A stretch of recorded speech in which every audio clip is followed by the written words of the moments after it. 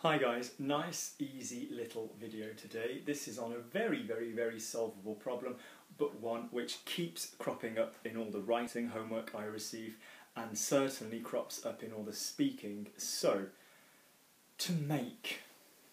Okay, now to make is a verb you probably learnt, the basic verb in French. You think you're comfortable with this verb.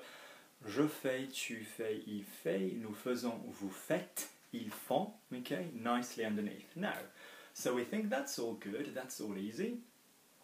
Now let's make life a bit more interesting.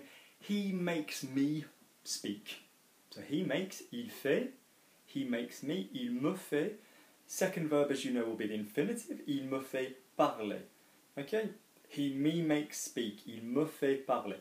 He makes me speak. Great. He made, il a fait.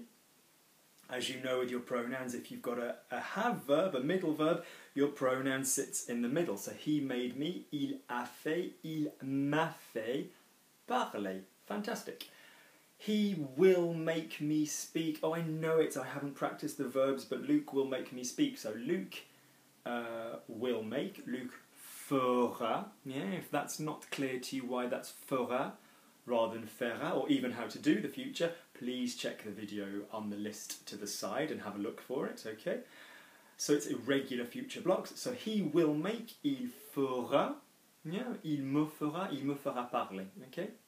So basically any tense that we're going to be using, faire, to make somebody do a verb. And this is the crucial difference that we are talking about in this video. He makes me happy. Yeah, he makes me sad.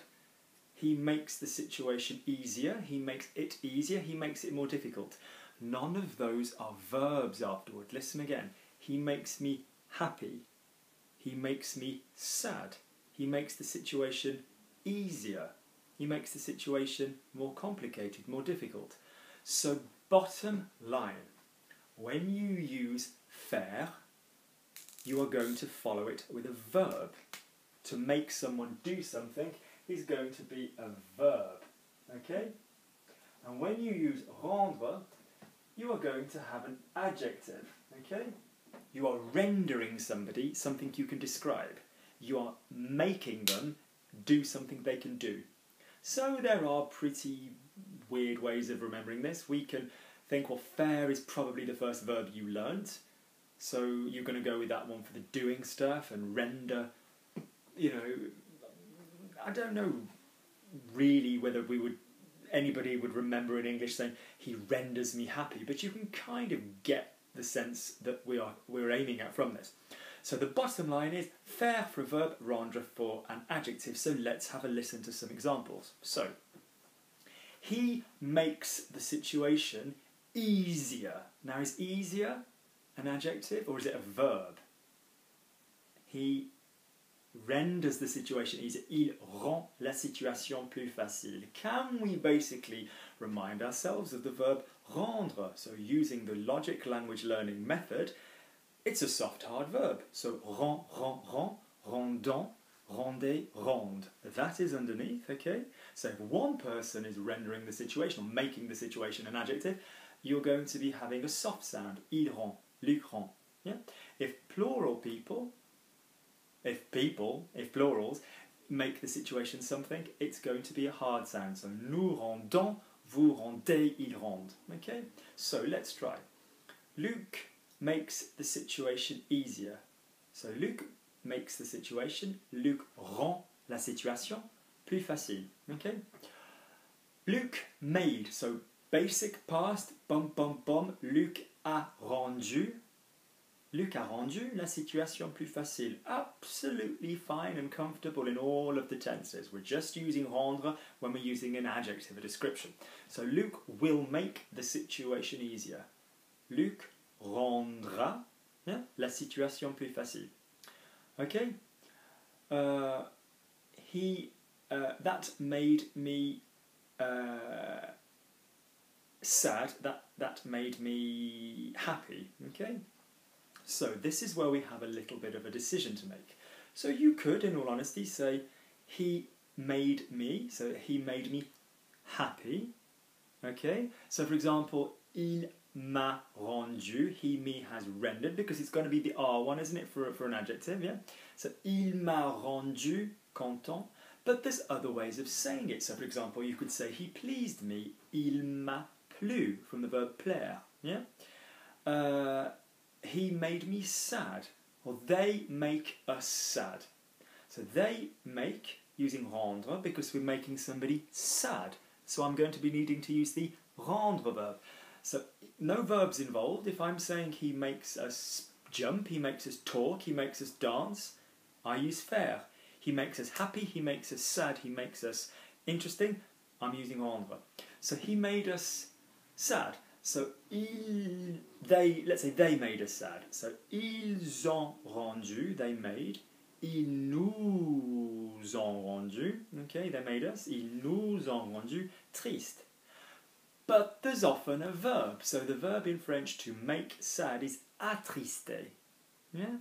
Ça m'a attristé or ça m'attriste. That makes me sad, present tense. Ça m'a rendu triste. Okay? So both methods are usable. Okay? That made me mad. Okay? I suppose you could say ça m'a rendu. That rendered me énervé. Yeah? But the verb is to madden somebody, ça m'a énervé, okay? So often these combinations, when you could use rendre, have a little think if there isn't a more interesting verb, okay? He made me tired, okay? Il m'a rendu fatigué. But would you really say that, or would you say he tired me? Il m'a fatigué. So listen to the adjective you're using. If the adjective comes from a verb, chances are you could just use the verb, okay? He made me interested in what he was teaching. He interested me. Yeah? Il m'a intéressé. Il m'a intéressé. Okay, so that's just one idea. So now let's just do a little combination of the different ones, and you choose the tense and the verb in question. So they make me speak in French. Ils me font parler en français. He is going to make me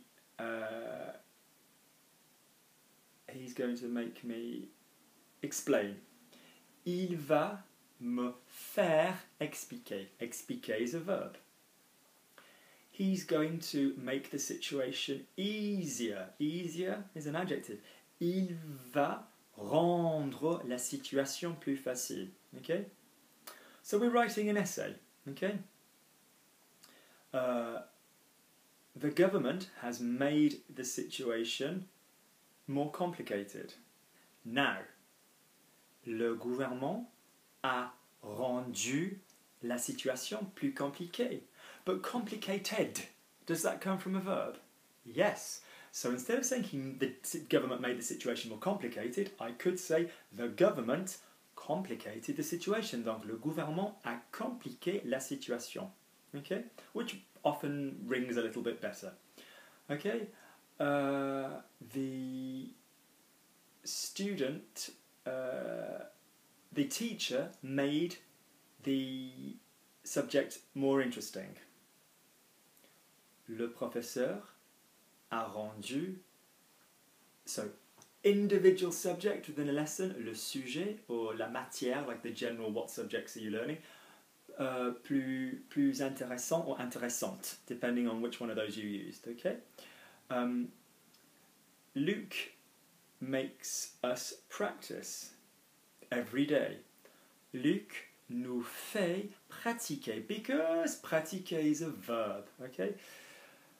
Luke is going to make us annoyed. Luke is going to make us annoyed. Now I want you to try and see what's the best possible combination for this. Luke va nous énerver. Good, we can use a different verb because render us annoyed. Annoyed is from a verb to annoy, okay? Oh, Luke's going to make us tired. Luke va nous fatiguer. Good, because we could use the verb to tire. We're hearing tired, ed, so that's from a verb. So basically, bottom line in overview, if we are using make somebody do something, we're going to use faire in all its beautiful tenses. If we are making somebody a description, we're going to use rendre, but we can often find a verb to do that with directly. It is as simple as that. Okay, so basically all we need to remember as well is that faire is an irregular verb, rendre is a nice soft hard, okay, and most of the other verbs we've been dealing with, the more logical, direct, pertinent verbs, they tend to be a verbs, don't they? So calmer, he rendered it calmer, he calmed it. He tired us, rather than he made us tired. Fatigué, calmer, excité, énervé. So most of these are the more direct verbs. They're pretty easy to work out. Okay, if you have any questions whatsoever, please contact me on the information below. And if this video has helped you understand the very, very common difference between make someone do and make someone a feeling, can you please give me a nice big like? Thank you very much.